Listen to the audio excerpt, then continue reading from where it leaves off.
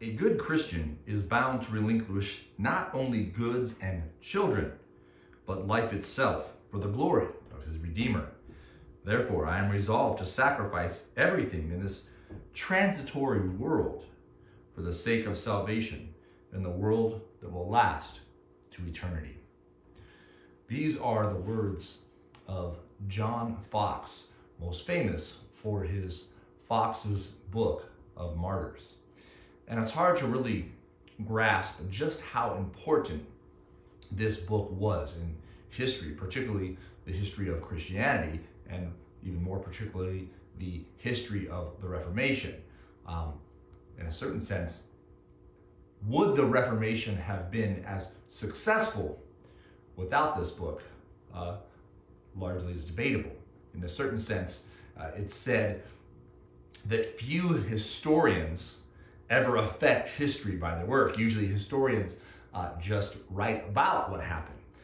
But John Foxe's book was so impactful that the history he wrote about actually impacted the future. Now, John Foxe was a Roman Catholic. He was in England, and he would have his father die at a very young age. He was a brilliant man, though, and a hard worker, and he earns his master's degree and a fellowship at Oxford. However, he becomes kind of on the outs and loses his fellowship when he cast his lot with the Protestants, so to speak. So you kind of have the Reformation breaking out, and John Foxe sides with the Protestants, and in a certain sense, social ostracization, and then later persecution will be sought against him. So he loses his fellowship, his family disowns him, and he has to turn to tutoring to try and make a living. In this day and age, not everyone is literate. Those who were wealthy would pay private tutors to come and teach their children. They didn't have public schools as we think of public schools and whatnot. And if they did, they probably weren't very good, but there was no really school education system until you got to college. But to get to college, you would have to be educated. So you would have to find someone else who was educated to train your children for that endeavor. And this is what he would do. Didn't make great money, but finally the family of a politician of this guy's name was Earl of Surrey. He was a nobleman who had been executed by the king for treason. His children were orphaned after that execution, so they hired John Foxe to teach and educate his children. But because of his Protestant sympathies, he has to live in the house and actually be hidden in the house. So he's not able to go out and live openly until later. So a different king comes to power, and then he is able to kind of go about and live openly. However, Queen Mary will come back to the throne, in which persecutions break out against Protestants, and Foxe is forced to leave the continent. He goes then as a refugee. He meets John Knox and these other reformers, and starts to make a living as a printer. And in 1554, he prints this Latin version on martyrology. It's a kind of a Latin version of the Foxe's Book of Martyrs, but it's more of a scholarly thing, right? It's written in Latin. It's called martyrology, the study of all the martyrs. It was 212 pages long. But then Queen Mary, whom will be coined Bloody Mary because of his work, people started to realize, wow, look at what she's doing. Otherwise, they wouldn't have fully known. But he starts to revamp this work, which was largely on early church martyrs and whatnot. And he starts to add in the persecution of the current reformers, the current people who are living. And so this 212-page work will get added to and made into an 1,800-page work. And then he publishes it in the common language that people can read, not Latin. This isn't just a scholarly work. He wants the people to read it now. And so this kind of changes the perspective, if you will, of the people in England. They start to see not only the Catholic Church, but the Inquisition. Remember, the Inquisition was to stamp out heretics and evil, and so people might not see it as a negative thing. But as John Foxe starts to publish what they were really stamping out, trying to stamp out Protestants, trying to stamp out anyone that disagreed with their power and either whether religiously or politically, and it starts to paint the Inquisition in a very negative, if not evil light. And Foxe is writing that, look, the reformers have won. They have given their life, and the Reformation is spreading, and it can't be stopped. And at this point, really, it wasn't that sure. Like, who was going to win out? Like, would it be stamped out? Would another Catholic king or queen come to the throne and stamp out Protestantism? But Foxe's work makes the people really believe they want it. And some feel that his book is responsible for Queen Elizabeth, who had Protestant sympathies, actually coming to the throne. So this is why his work, as I said, affects history, not just records it. And so ever since that point, you really have Protestantism in England.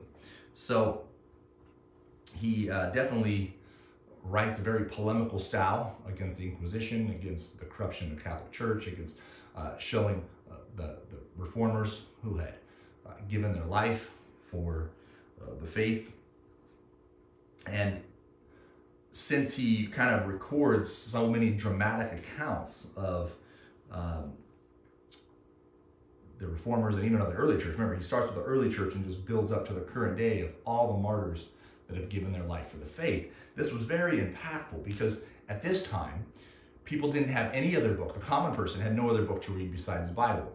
After John Foxe, there would be the Pilgrim's Progress, as we talked about John Bunyan, which would become the most widely read book outside of the Bible. So that was a hugely impactful book. But prior to that, John Foxe's book was the only other reading material, so everyone who could read read it. And it became super kind of in the psyche of the common man of, wow, look what happened. Look at these reformers who are giving their life for the true faith. And it started to show and paint the Reformation people as very honest and sincere, willing to give their life for the faith. And then you have the Inquisition under the Pope who's trying to stamp out true faith. And so even to this day in some countries, you have a very tense kind of political state and psychological or social state between Protestants and Catholics. And a lot of times people say, why? You know, how come they don't get along so much? And we don't really kind of grasp that maybe here in the U.S. where there has never been religious persecution. But if you lived and you have ancestors that were literally tortured and killed for their Protestant leanings, you can see how there would be some bitterness, right? Or some like, wow, we need to be careful of those people. And so, unfortunately, there hasn't always been the best mode of forgiveness, and there's still some suspicion towards from one group to another. But hopefully you can see why.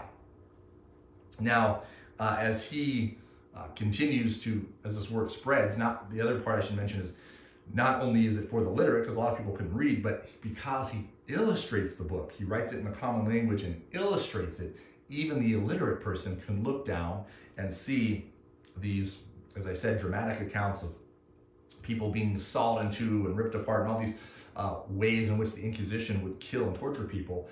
And it was a way for them to just look and know the story and be like, wow, this guy was willing to be boiled alive rather than recant his faith. And it was a powerful testimony to the common man of the power of God, of the power of grace, and exactly seeing that these people really believe what they're saying, and it kind of brought the common man's heart more towards the Reformation, seeing that these people weren't just in it for the money, but genuinely believed what they were saying.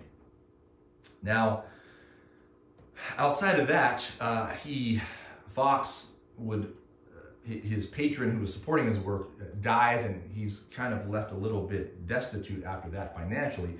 A few Anglican churches offered to hire him, but he had such strong Puritan leanings that he refused to work for the Anglican churches, which are part of Protestantism, but it was kind of a state-run church versus the Puritans who wanted a complete separation of kind of this church-shaped structure. They felt that the church should be, run in a certain way and not have oversight from a king or anyone else. And so he kind of really spends the last part of his life just preaching, going about, helping people, doing good works. He didn't have much. He doesn't live a comfortable, easy life, even though in a certain sense he's kind of a superstar for his work. He lived rather impoverished towards the end of his life, but again, he genuinely wanted to live out his faith as he saw it. He didn't want to compromise for money, and his work and life, I think, speak volumes and live on till this day. And for that reason, I think he's part of our top 25 and a person we should know, because apart from that work, would England have brought in Elizabeth? Would they have stayed Protestant? Would everyone have the negative view of the Inquisition that they had? Would the names of these reformers who had lost their life been known outside of that generation? Perhaps not. And the volume and time he put into writing this makes it really extra special, and why he's part of our top 25. We'll see you guys soon.